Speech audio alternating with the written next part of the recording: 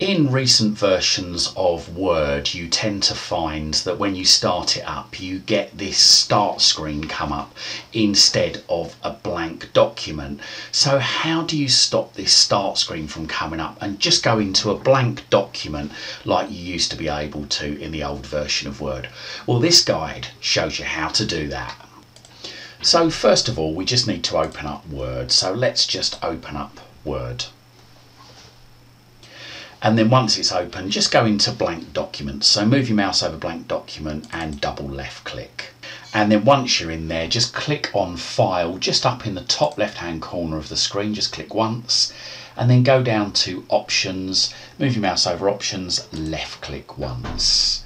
And then we go to General. Now this might already be selected, but just click on it once just to make sure.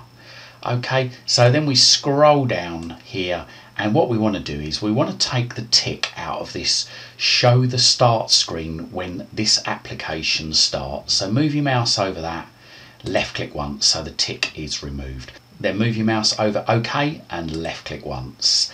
And then let's just give it a try. So I'm just going to shut Word down and I'm just going to reopen it again, and hopefully it should just go to a blank document when it opens.